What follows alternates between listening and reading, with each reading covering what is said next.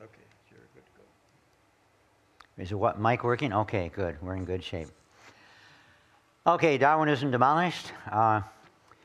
One thing is important to know, and that is among the scientific establishment, Darwinism has pretty well taken over. The recent survey done of the beliefs of evolutionists, major evolutionists, find that 98% are atheists. They no longer believe in God. And the reason why is because, as often been stated, evolution is the doorway to atheism. And I picked that up when I worked for Madalyn Murray O'Hair. She was one of the most famous atheists in the United States for many years. And when I was doing articles for her, that's my background is in the atheist world, she said, I asked her, why there's so many articles in our magazines that are about atheism, why there's so many articles about evolution? She said, well, very simply because evolution is the doorway to atheism. Very simply. Okay, a few scriptures. Genesis 1:1, in the beginning God created the heaven and the earth. And the earth was without form and void, and darkness was upon the face of the deep, and the Spirit of God moved upon the face of the waters. And God said, let there be light, and there was light. Romans 1:20, for the invisible things of him from the creation of the world are clearly seen, being understood by the things that are made, even his eternal power. My throat is giving me a hard time. Satan doesn't want me to give this talk. So we'll see if we can follow him. Through faith we understand that the worlds were framed by the word of God, so that the things which are seen were not made of things which do appear. In other words, what is seen is not made of what was visible. So what is seen was made from what is invisible.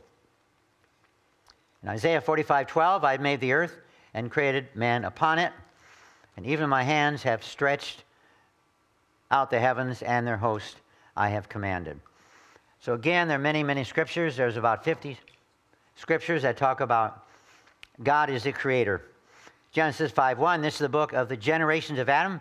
In the day that God created man, in the likeness of God made he him, male and female, he created them in the beginning. So research proves that evolution is false or true, but it's going the wrong way. So evolution, as you normally think of evolution, is false. Let me define evolution. There are a lot of people who define it in various ways, like a change in the frequency of genes, and that's not what I'm looking at. Evolution is from molecules to man, and that is actually the title of a well-known biology book. Evolution from molecules to man. So we begin as molecules. Through natural selection, we became man and woman. The problem, of course, is not survival of the fittest. That's obvious. The more fit, more likely to survive. That fits. The problem is the arrival of the fittest. And the primary basis of macroevolution or evolution is we have to have genetic variations. Genetic variations are a result of the change in DNA, the code that makes our bodies. The DNA makes our phenotype, our body, and change is required. And that change is mutations. Mutations, though, are all too often, far too often, harmful. And I'm aware of that because when I was doing research at the medical college, I researched cancer. And cancer is a result of mutations. So we know a lot about mutations. We've studied them for years because to understand cancer, we must understand mutations. Theodosius Zabzhansky, another well-known scientist, said mutation is the only source of the raw materials and hence of evolution. So the focus in this presentation is on mutations because without mutations, we have no evolution, very simply. And there's a book I covered that. This is called The 3 Pillars of Evolution Demolished, which I'll be doing a presentation later. And the 3 pillars are 1, mutations, 2, natural selection, and 3, abiogenesis, the origin of life. And that's what that book's about. And this is another topic which is of interest. Why did God create viruses, bacteria, and other pathogens? One of the major reasons people lose the faith is because if there's a good God, why would God create all of these germs? And I cover that in the presentation. And the book covers that as well. And it may surprise you to know that without viruses, you would not be alive.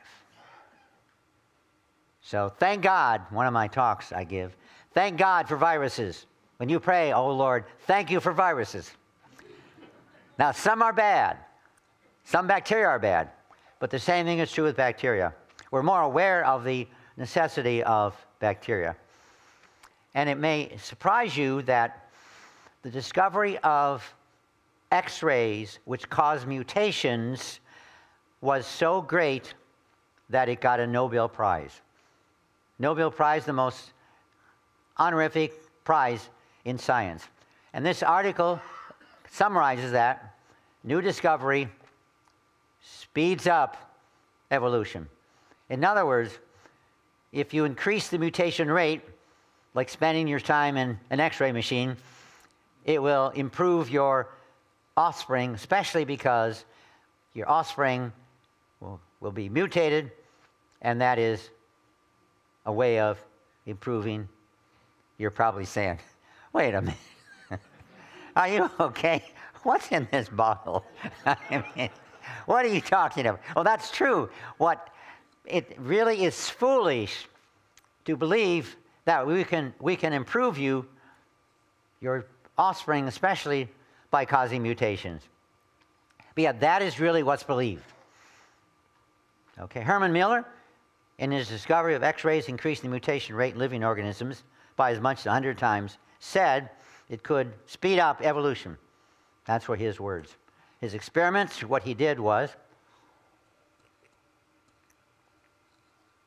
get some water here to get Satan out of my throat. His experiments involved putting fruit flies in a petri dish, putting that in an X-ray tube, turning it on, and exposing the fruit flies to X radiation, and he found it increased the mutation rate enormously. But what did he find? He found fruit flies with no wings, with 3 wings, with no eyes, with blue eyes, with all kinds of distortions. He never found a fruit fly that was better. They were always worse. You think he would realize that you're not going to improve the body by exposing your body to mutations. It's not going to work. And the excitement was so great that he got the Nobel Prize, quote, for the discovery of the production of mutations by means of X radiation. So that's what they're saying. And I'm glad you laughed when a few minutes ago, you're not going to improve your body by exposing it to radiation. I mean, we all know that. When you go to your dentist, they do X-rays of your teeth, and they put a lead shield on you. And the X-ray tech leaves, right? I mean, we know that that's a problem. And in my working for the medical school, I worked with radiation. We had the little badges you wear. If we got too much radiation, they put us in another department. You need to keep your radiation level down. But yet they claim that is the source of variation. Other sources, people say, yeah, okay, but what about sexual reproduction? There's nothing new, right? You have mom, you have dad, you have children, and they got all their genes, every one of them, from mom or dad. That's it. End of story. You know that. And the primary changes of rearrangement, again, there's nothing new. There are means of rearrangement called crossing over and transposition, but there's nothing new. Richard Dawkins, he tried to explain evolution. He's a well-known evolutionist. And this is what he did. He says, look, we'll get a typewriter or a computer. We'll type out a bunch of letters at random. Then we'll have a program which saves the letters to get what we want, which is, methinks it is like a weasel. And so we go through the steps here, and you'll notice changes to an M, and that's saved. Change to an E, and that's saved. Change to a T, and that's saved. So we end up, after 44 changes, we end up with me thinks it is like a weasel. But obviously, what's going on here? This is produced by an intelligent designer who programs the computer to get the final product. It really doesn't help us understand how evolution works. But that's the illustration he uses. And Richard Dawkins, by the way, is by far one of the most famous evolutionists and atheists that's ever lived. When he writes a book, he sells 10,000 copies before it's even printed. He's very, very widely popular. By the way, I had a chance to debate him a few years ago in Indianapolis, and I was kind of frigid about it, but thought, hey, I can do it. And he wanted my resume. So I sent my resume to him, and he emailed the atheist group, in Indianapolis, and said, I'm not debating Bergman. So I was disappointed, because I know if I debated him, we probably would have had 2,000 people in attendance. So I'd love to debate an evolutionist, but they all turned me down. We haven't been able to do that at all. So the problems. Number one, it assumes mutations are random. And we know from researching cancer, they're not. Certain mutations are far more common than others. In fact, when you get cancer, what they do is they try to find out which mutation caused your cancer, and they treat your cancer according to that mutation. That's targeted cancer treatment. Because we know in certain cancers, certain mutations are very common. In breast cancer, for example, BRCA1 and BRCA2 are very common. We know in many cancers, P53 is common. And we know that mutations in that gene are going to cause a problem. So we try to find what's going on. Okay, are mutations random? No. And if this some of you may be flummoxed with this discussion, but I'll only go through 3 or 4 slides, so just hang on. This is how you produce serine. 3 amino acids, T, C, and T. Thymine, cytosine, and thymine.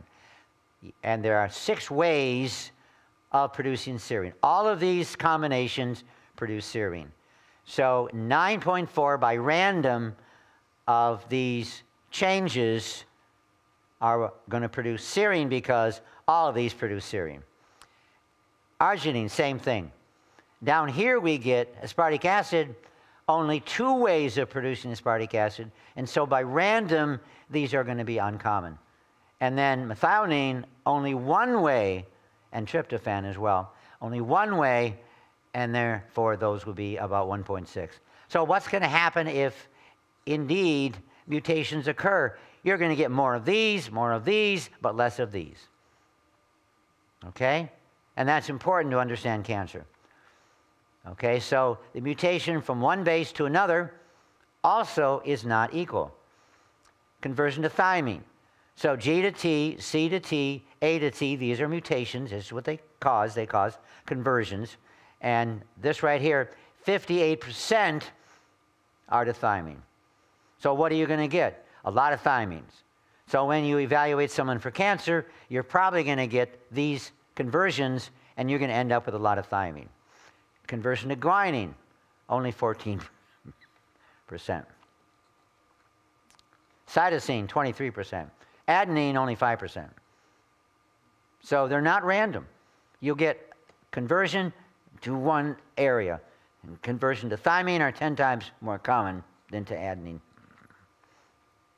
So if we plug that into Dawkins' comparison, what are we going to get? We will never get this. We'll get lots of T's.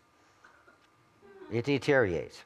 So even with Dawkins' idea, doesn't work. Hotspots, another important factor. Hotspots are very common. And you look for this in cancer. I think I got an example. Here you go. This is too big for some reason. I don't know why that's so large now. Well, anyways, what's going to happen is you're going to end up with, in the gene, and this is E. coli, in the genome, you're going to end up with almost all the mutations occurring in one hotspot. Almost all. And rarely occurring in other places. And that's exactly what you look for in cancer.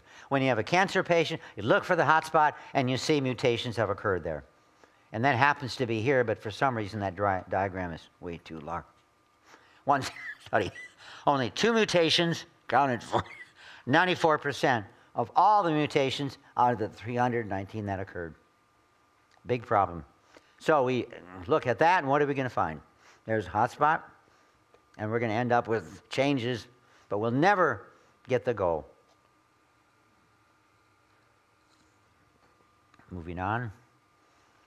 So when we add this all together, again, it's moved around a little bit. We're never going to get the goal. So using Dawkins' example, it's not going to work at all. Polarity is also important. The reason amino acids produce proteins is because it has the right polarity, and the protein will fold and produce the right structure you need to survive. Okay? And therefore, the key is the polarity. The polarity has to match to cause the amino acid chain to fold so that you get the protein that you need. And these are some of the polarities, families. And therefore, these are nonpolar, uncharged. So these are space fillers. These are polar, uncharged, borderline polar, nonpolar, polar, positive polar, polar, negatively polar. So these amino acids are critical in getting the system to fold properly. And so what are you going to get when you have mutations? It's going to mess this up. It's not going to give you what you need to produce a protein that works.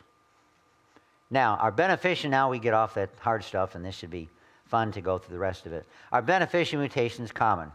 I did a literature search and found a few examples. Total mutations, these are 2 sources of literature, and I found 500,000 total mutations. Beneficial were 186. So all of them, except 186, were either neutral or negative. Percentage total that was useful was 0.04%. And that's out of 18 million records searched. Okay? Now, I'll give you some examples of beneficial mutations. One well-known example is seedless fruit. Now, that's beneficial for you and I because we don't have to spit out seeds. It's not beneficial for the orange. It's dead. No more offspring. Can't produce any more oranges. So it's good for you, but lethal for the genetic line of the orange. So yet they call that a beneficial mutation. Well, beneficial in certain situations. Another example is Belgian blue cattle. That was valuable to beef farmers, 20 to 30% more muscle, and that sounds really good. More muscle. It was tender, low in fat, ideal, it seems. Well, not so much. There's the cow. The Arnold Schwarzenegger of the cow world. And really what's happened is that the gene which stops muscle production is broke. And so muscle production goes way beyond what it should because it's broken. And as a result, we get the Arnold Schwarzenegger of cows. So what causes that is actually nothing more than damage to the cow. And as a result of that damage, we get all kinds of problems. Side effects include reduction of fertility. It produces a benefit if you want to look at big brawny cows, but that's about it. In fact, we now know it's a deletion of an 11 base pair coding region. It's lost. It's deleted. It's lost. Doesn't work anymore. Moving on. Seth Wright, this is the most famous examples. And the reason this is famous is because, guess what? It was produced by accident, they thought. And Charles Darwin mentioned it in his books. And basically, they had short legs, these sheep. They could not jump high fences. So you'd save money in sheep herding because you didn't have to have high fences. You keep all your sheep in a certain area. And Darwin thought, exciting. Finally, we found a beneficial mutation, he thought. And there they are. The middle picture right here is the Ancon sheep. And they were very excited when they discovered that. Darwin was especially. The problem is, though, what they have is a disease called achondroplasia. And they were diseased. And they didn't last, they didn't survive too well because they were diseased. And we have many examples. That's a normal sheep, you can see in the picture here. That's a normal sheep. They tried to save the breed, but it really wasn't a breed, it was a disease. And there is achondroplasia in humans. There you go. And as a result of achondroplasia, well, this guy's got a good job as an actor, but it's not normal what he has. How they deal with it is they break the legs, they pull them out, the bone grows in between the space, they break them again, they pull the legs out, and the bone grows between those spaces. That doesn't sound very pleasant. But, or you can just get a job as an actor like this guy did and not have to go through that, which is smart. I presented this at Ohio State University a few years ago, and I had several people, one professor there who said, you've got to be wrong. You have to be wrong. I said, well, find an example. I waited and waited, and then a couple of months later, I got this example. This man has 6 fingers, and as you can see, there's the x-ray. This guy is really good climbing trees. I mean, he can beat a squirrel up the tree. He was really talented, no question. And then I did some looking into this example, and I found not many people had nice 6 fingers, but had a mess, like this guy, or like these people. It was a mess. Most of the time, what they have to do is they have to remove one of the fingers or several of the fingers, most of the time, and that's what they do. So is that beneficial? The vast majority of cases, it's not. Here was a baby born with an extra arm. Now that would be useful. I noticed a couple of people in here have mothers carrying their babies around. Boy, wouldn't that be nice to have 3 hands, 3 arms? You could hold the baby with one, and the other 2 you could use to make supper. That would really be useful. Unfortunately, neither one is functional, and they had to remove both arms. So it was not, in this case, at all beneficial. Sheep, they're born with extra feet. And that was beneficial for the farmer because he charged money to people to come in and gog his sheep. Wasn't beneficial for the sheep. The sheep couldn't even walk. Here's a baby that had 2 faces. Obviously not beneficial. Here's a turtle that had 2 heads. Obviously not beneficial. Here again we can see another deformity. This man has a condition called Hirsutism. He's Hirsu, and, well, I don't know. I understand he has a hard time finding a date. Sorry, a date. Another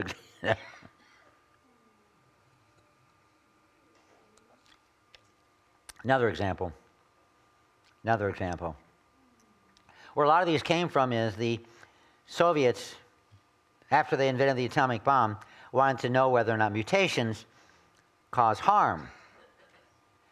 So they had pregnant women lined up, had a look at the explosion of an atomic bomb, and then they went home, just stand here and look at it. They were all pregnant. They went home, and they ended up with birth of lots of mutant babies. And they were looking for some positive changes. None were positive. Most were born dead, and this is a good example, tragically. And so the Soviets learned a long time ago that mutations are not beneficial. And a couple more examples. Obviously, these were both born dead. A couple more examples. Now, what about, the most famous example is bacteria. We have mutations, and bacteria then are immune from, in this case, streptomycin.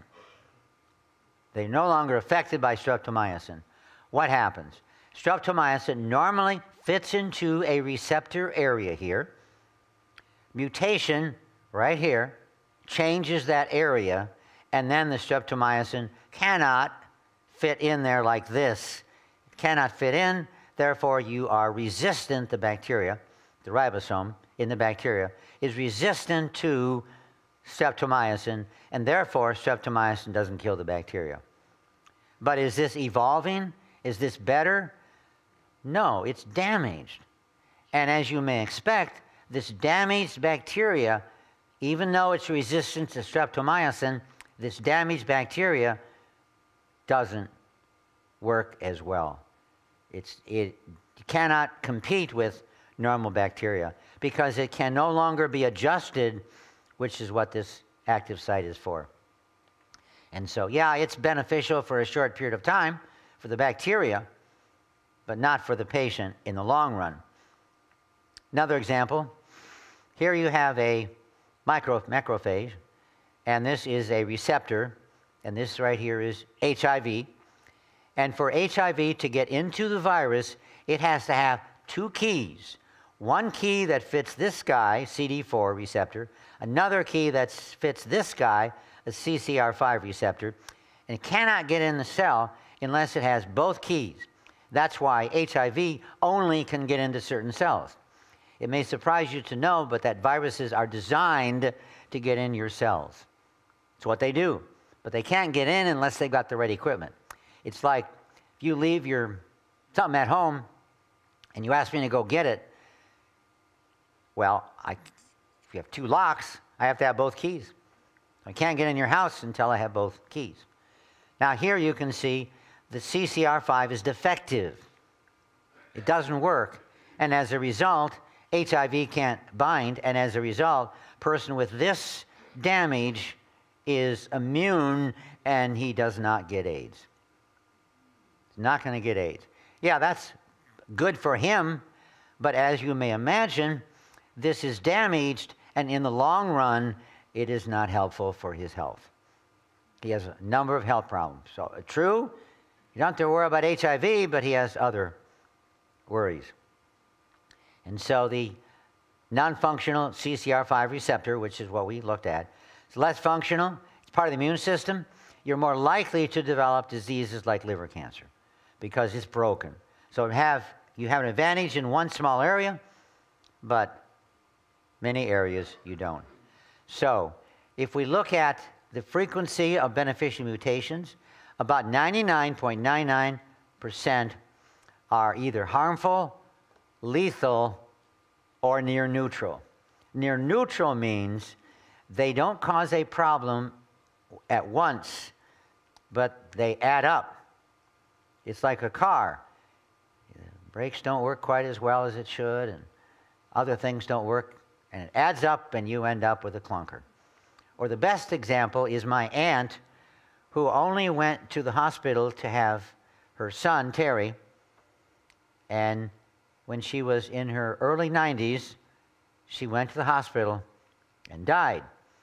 I asked the doctor, what did she die of?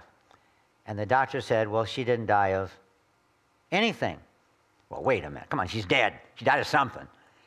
He said, well, okay, Bergman, sit down. This is how it works.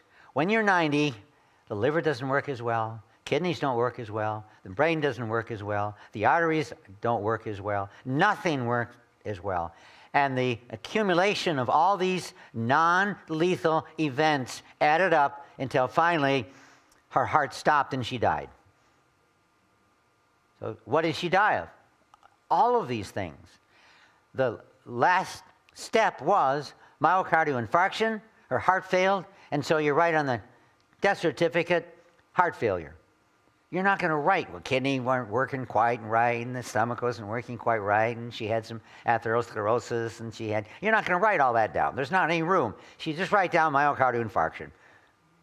Write it down, end of story, you move on. So in many ways, that's what is going on here. And we know that these mutations, which are near neutral, add up, and that causes aging. So when you get older, I know most of you don't have this to worry about, but when you get older, hearing doesn't work as well, eyesight doesn't work as well, nothing works as well.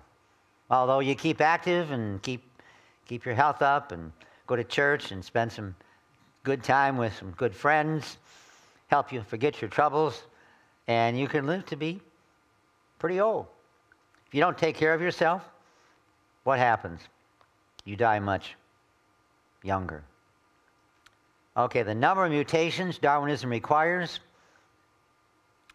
thousands of mutations. And these have to be beneficial, but they're not.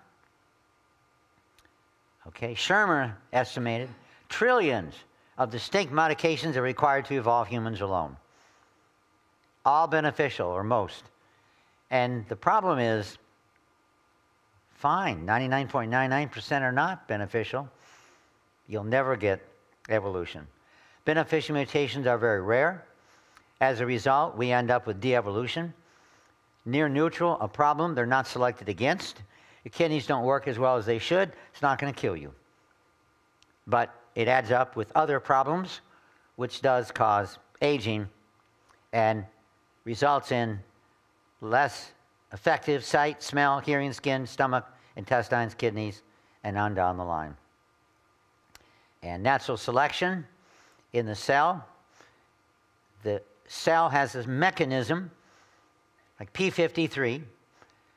What happens is when the cell is damaged, P53, it sounds like P53 is a person. In some ways, it is. P53 checks the cell, makes sure everything's working right. If everything's working right, P53 says, you can now divide. No problem. If things are not working right, the cell then is repaired. P53 initiates a repair system. It's repaired, and then when it's repaired, the cell divides.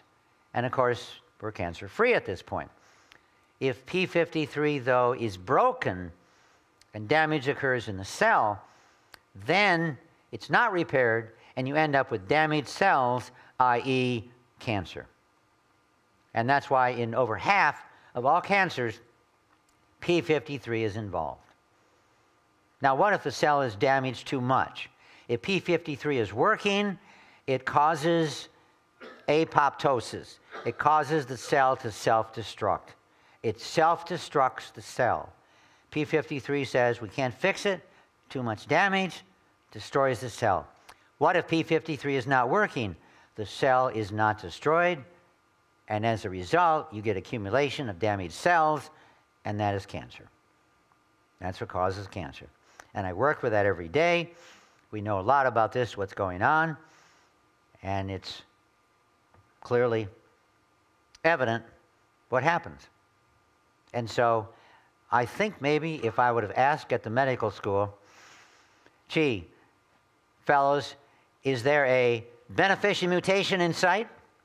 They would probably look at me and say, what are you drinking? What's your problem?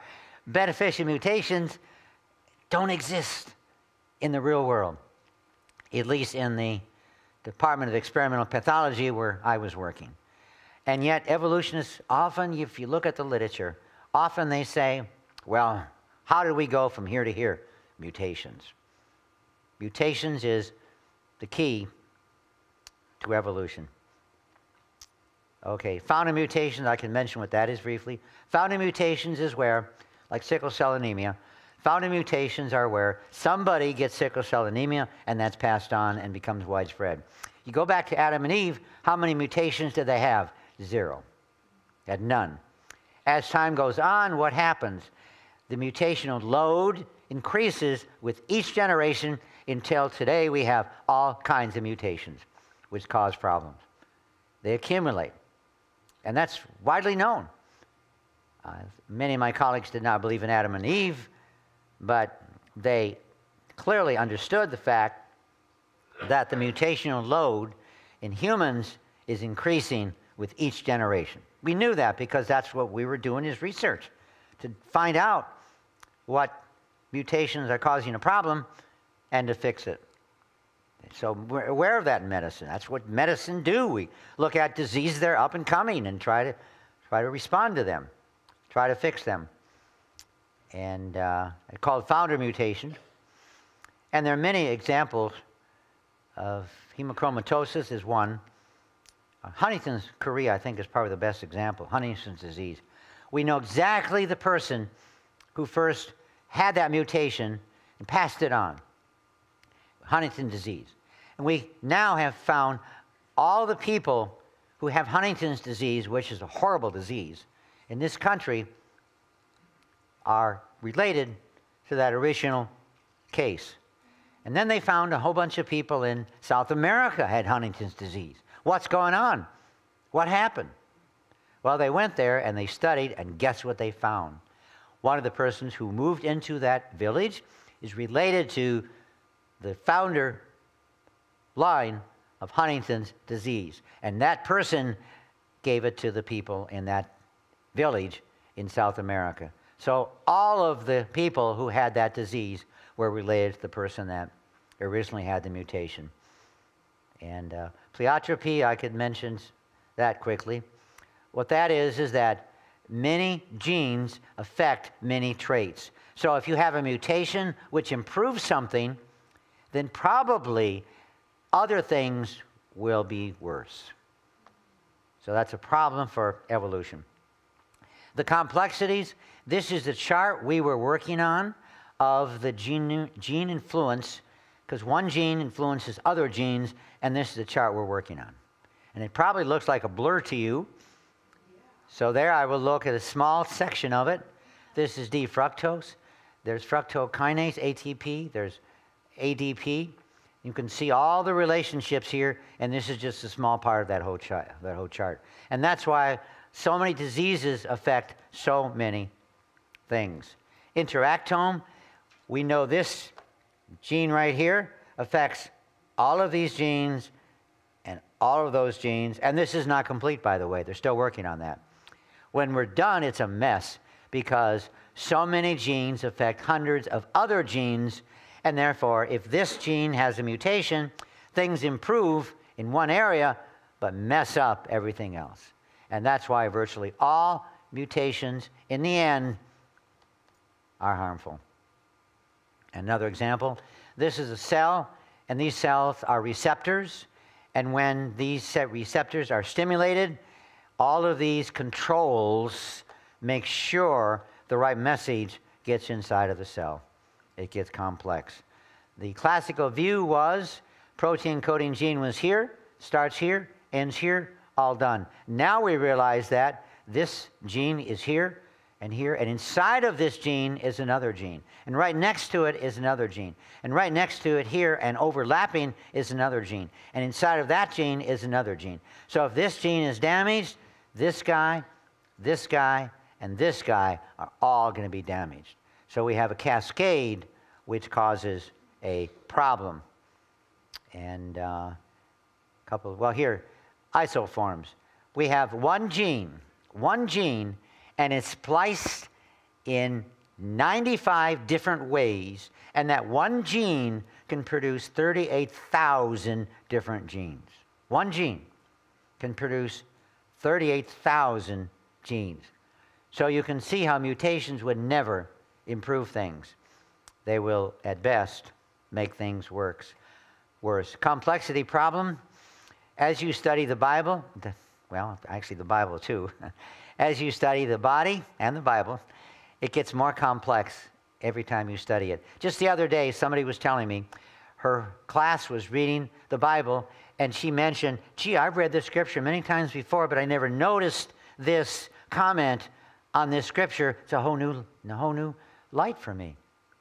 So there's a lot in the scriptures we miss. When we restudy them, we notice there are things there we miss. And this is the assembly of a system of bacteria flagella. All of these parts are necessary for it to work. And that's a whole presentation I'll do later.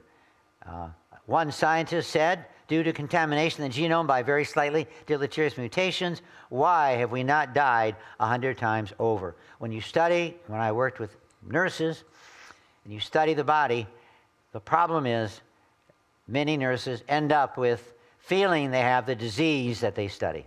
Anybody study nursing in here? I see a number of you are shaking your heads that say, yep, that's what happens. And so that is one problem. Aging, the best example. We covered that. Conclusions.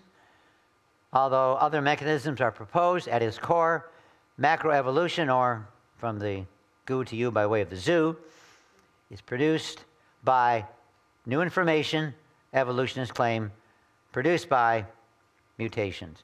Mutations cannot provide the source of genetic variation. And so therefore, mutations fail. Therefore, evolution is not true. It can't be true. It's been clearly proven wrong. And if you deny that, maybe you should drink more of this. It's just a problem. Okay, I guess we have some questions now we can have.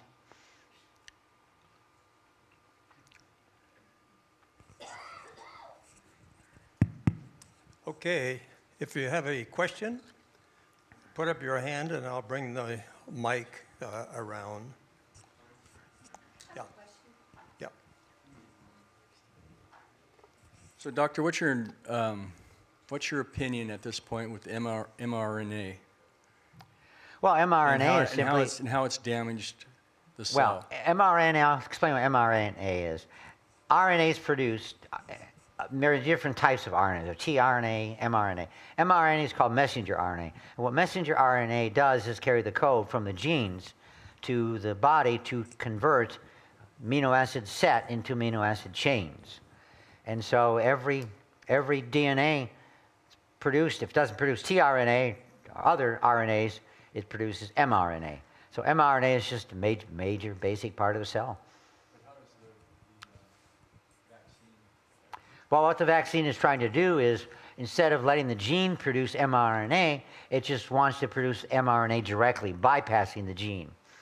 And that's tricky because, again, it's very complex.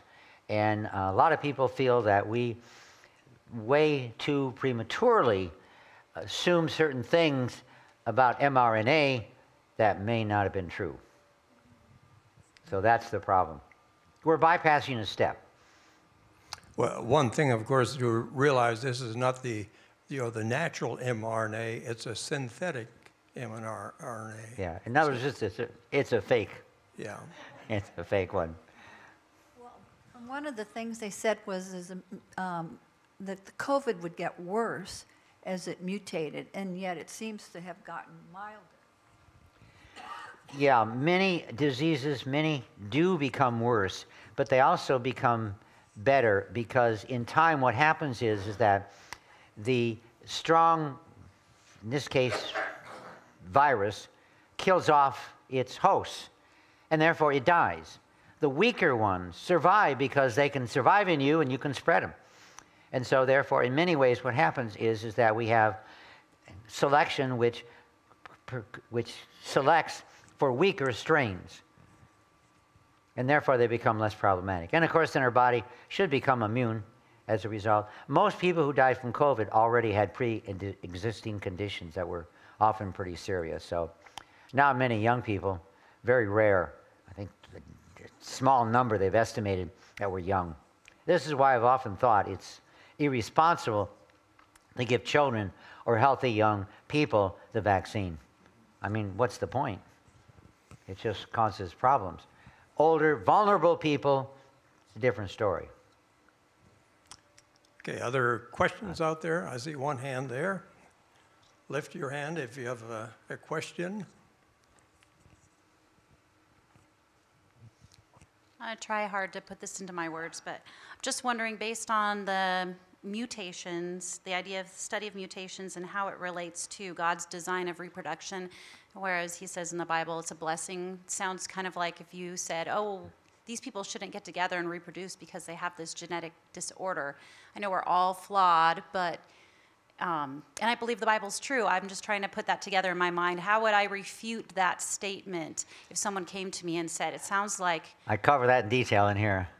Okay. Yeah. Mutations are, as a result of the fall, the mutations rate has increased. Once we're perfect, mutations can, and they are almost always repaired now. In fact, the problem with cancer is not so much the mutations. The problem with cancer is the mutations are not repaired properly. And so all of you right now have cancer genes. All of you have cancer right now. And your body can deal with it. And so therefore, it doesn't evolve into cancer disease because your body can find that problem and deal with it. One of the most successful ways of treating cancer, I think it's the main way, I've talked about this for a long time, is let the immune system do it. When a cell becomes cancerous, it changes, the immune system will deal with it. And therefore, if you have a strong immune system, it will take care of the cancer cells. A lot of the problem is people develop cancer because they don't have a strong immune system. And that's why they end up developing cancer. And lack of proper health for a lot of reasons. One reason is we know certain needs have to be fulfilled, and the best expression is use it or lose it. People who are active physically, mentally, spiritually live longer, period. Men who are married live like 6 years longer, period, because they're married. Okay? So take care of your spouse, and you will live longer. And we know why that's true. And we know, and women the same, but they don't live, it doesn't add as many years to a woman's life as it does a man's. The Bible says very clearly, in the beginning, when God created Adam and Eve, he said, it is not good that you be alone. We should be married. And now I know a lot of you disagree with me. My wife disagrees with me, but I think she does. I think getting married young is one solution. Many cultures, the girls marry, they think Mary was 14 when she had Jesus, okay? And they think Joseph was 28. I don't know if that's true, but you can look that up, but that's what historians feel.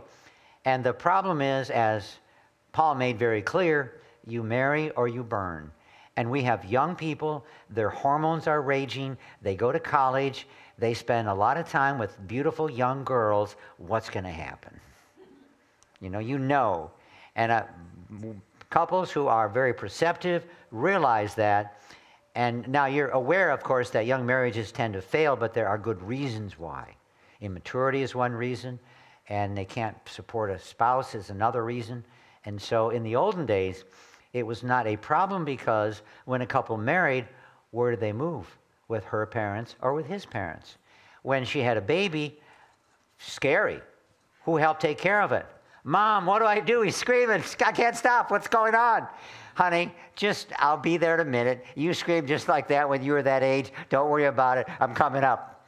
I'll take care of it. When the poor woman gets tired of being at home all day and she wants to go out and do something, she calls up Mom, who's in the first floor, says, Mom, I got to get out of the house. It's driving me crazy. Honey, don't worry. I'll be up there in 5 minutes. It's a pleasure to take care of my grandkids. You go and have a good time. Go shopping or whatever, and I'll take care of the kids, and she can go. She's free. So in many ways, the way we lived when a lot of us were younger is better. No wonder we have so many problems because of the way we live. And I'm sorry, that's my sermon for the day. Questions back on the topic of evolution. Evolution has been demolished, right? So the question's back there. But while I'm walking there, a question for you is, we know all this about the mutations. They're bad. There are almost no good mutations.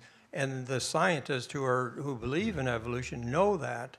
So why do they continue to believe that? Yeah, that's a good question because they really, really fiercely believe in evolution. And they don't see the world for the way it is because of what they believe. And there are many examples. Probably the best example, I've written a number of books on Hitler, and World War II was really about inferior races. And we see that as silly. We see that as, come on, there are differences in people, but there's no inferior race. They really saw the Jews, the Slavics, and a lot of other groups as inferior. They had no qualms about killing hundreds of millions of people because they really thought they were inferior and they were trying to produce a superior race, in spite of all the evidence. So how did the most intelligent nation in the world, the most educated nation in the world, kill several hundred million people based on racism? Well, they did. They were blinded. They didn't see what is, I would hope to all of you, part of the church, is obvious, that we're all descendants of Adam and Eve. We're all equal. End of story. There is no inferior race. It's not true. So, and you see that as pretty logical. And if I said, oh, the Slavic, it's inferior people, they're inferior race, you'd probably look at me and say, are you okay? What's wrong with you? Okay. Question here. From a creationist point of view, how do you defend against the topic of like vestigial traits in animals and humans? Well, very simply, I have a whole book on that. In fact, I have several books. All of the claimed vestigial organs are not vestigial. They all have a function, all have a very important function. There used to be over 100 vestigial organs, the appendix, the tonsils, the os coccyx, on down the line. And now we know all of those have important functions. There are no vestigial organs. Evolution was wrong. You need your tonsils. You ought to try to keep them if you can. You need your wisdom teeth. Keep them if you can. Now they get infected, you may have to have them removed. But on the other hand, they're all useful. Okay, other questions? I've heard that the people have gone through and tried to figure out what the mathematical possibility of evolution is, and they've come up with the answer that basically evolution, if you combine all the factors that would have to be perfect for it to happen, is actually mathematically impossible. And what you were talking about is one part, I think, that would go into that. But then there's a whole range of other problems with it where something has to be just perfect so that no matter how far back they keep going and how many years they add, basically evolution will never be possible, even just mathematically. That's true, you can do that. But the point is, there are two choices. Either God created us or evolution created us. If you reject God created us, or if you reject God created us, what's the other choice? And so that's why 95% of all scientists are evolutionists and atheists, because they don't see any other choice. They say, yeah, I recognize that problem, but we're here. That's fact. Explain it. Well, God, not that explanation. I don't want that explanation. I want a naturalistic explanation, and therefore, they recognize all this. I'm sure what I'm saying isn't new to any evolutionist, but what other choice do you have? They cannot accept the other choice. And that's partially because our society pushes one worldview. And I was very careful when I taught at the universities, very, very careful. But if I was too open with some of this stuff, I would have been out, because they will not tolerate. And even where I was at, I had people look at me and say, what's wrong with you? How can you deny the fact of evolution? But we got this, I know we got lots of problems, but evolution is fact. Accept it. What's wrong with you? We'll figure it out. We'll figure out abiogenesis. We'll figure out the source of genetic variation. We'll figure it out. Hey, look, it's only been 150 years since Darwin did his great work. Just give us time. We'll figure it out. And that, as many people say, I don't have enough faith to be an evolutionist. And that, in many ways, is true. Questions out here? If you might just spend a few sentences. I mean, you used to be an atheist. You used to believe in evolution. Why did you change? Once you study God's creation, you realize that there has to be a creator. There's no way. The example I gave before was egg shells. Simple, right? Just some molecules, a shell, no problem. Egg shells are really complex. And the problem evolution has is we can't go from water to land without eggs. And therefore, egg shells evolution are critical, but shells preserve pretty well in the fossil record. So where's evidence of their evolution? How could they evolve? Because they're not going to work until they have all the parts. And again, they'll say, well, we're still working on it. We're still trying to figure this out. So eggshells are complex, not to even mention the complexity of the egg. It's enormously complex. We take it for granted, we crack it open and make egg salad, but it's very complex. Do you have any association with Frank Turek? I know him, yeah. He's the one don't have enough faith to believe in evolution. Yeah, that's true. The problem is we need to have more influence in the world, and the problem is we don't have it because the college I taught at had Christmas parties for 25 years. Everybody loved them, even the atheists, no problem. And the lawyers came along and said, you can't have a Christmas party because separation of church and state, so they stopped the Christmas parties, and nobody really, including the atheists, nobody has been happy. So the government has been very aggressive in trying to remove every vestigial part of religion. And that's tragic. We have a government that's very hostile toward the religious worldview. We need to court cases to, this stuff I'm talking about is not a church.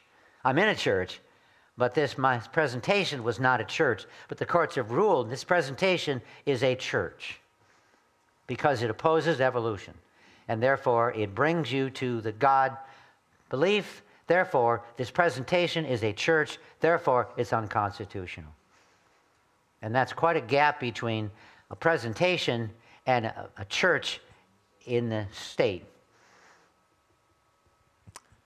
Okay, I don't see any more hands, so one more hand, one more question, and then we'll wrap up the Q&A. So I didn't quite understand how you became a Christian or a non-evolutionist. Study God's world. There are two ways to God. One is through His Word, another is through His works. And I have a whole book out there about scientists who were atheists and became Christians as a result of studying God's world. When you study God's creation, you realize that it could not have evolved. It must have been created. And therefore, you deny reality. And so often we study God by studying His Word. And churches really ignore, I think, maybe this church, because we have this meeting here, but churches, ministers really ignore studying God's creation. And 200 years ago, you go to seminary, you had courses in hermeneutics, you had courses in eschatology, you had courses in etc., and you had botany. To be a pastor, you had to study botany and zoology and mathematics. That was part of the curriculum. And then when you gave sermons, you covered the book of Luke, and then next week we're covering botany. We're going to talk about plants and how God created plants.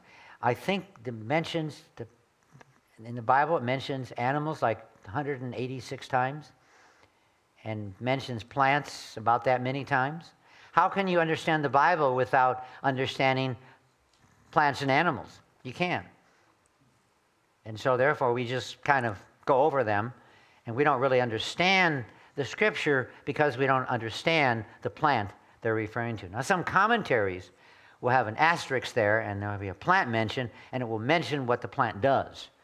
But really, we need to, I think, cover science. But how many pastors nowadays are trained to cover science? How many pastors have had several years of understanding, studying botany, zoology, anatomy, etc.? Not many do. That's why they call people like me in, because I spent my life studying science, and therefore I can present the side that pastors can't present. But so many pastors, not here I understand, but so many pastors, they're stuck on the Bible, the Word, that's fine, but there's God's works, and the Bible talks a lot about God's works. So they should be mentioned occasionally at least. Have people like Heinz come in and bring some speakers in. But you cannot study God's works without appreciating the Creator. I cannot learn about Mozart without listening to his music. I cannot learn about an artist without studying his paintings and his work. We learn about artists through their works. We learn about God through His works, and His works is the creation. Okay, let's give them a hand for the presentation. And just to add to what Jerry was saying, I've mentioned this before, but many of the speakers we bring in, actually, they used to believe in evolution, and when they studied, nature, the design in that, there's no way to explain it. And even though it's obvious that evolution doesn't work, they just refuse to accept creation because that would mean I'd have to be responsible to that. So, Jerry, you mentioned a very good point. The longer you are married, the longer you're going to live. Yep. Well, I've been married for a very long time, and I expect to live a very long time. Well, thank you for that encouragement. Yeah. So let me close in a word of prayer. Father, we thank you for this time. We just thank you for Jerry's ministry among us here. Thank you for all the information that you give him, Lord, that show the truth of your word. And that as we study nature, we see that it confirms and verifies the truth of your word. And we thank you for that, and that Jerry makes that visible to us. And we just thank you for all the resources you provide for that to give us more understanding of that. I just thank you for each one here. Pray that each one would have learned much from it and be able to share what they have learned with others they come in contact with. And in Jesus' name we pray. Amen. Amen. If you have any questions about my books, let me know. One question people have is why I have a book on Eisenhower. World War II was the conflict between creation and evolution, and it really was. And creation won, and if creation would have lost, all of you would be speaking German now. Kennen Sie Deutsch sprechen? Nein? Nein? Ja? Ja? Ja, sehr gut. Das ist sehr gut. And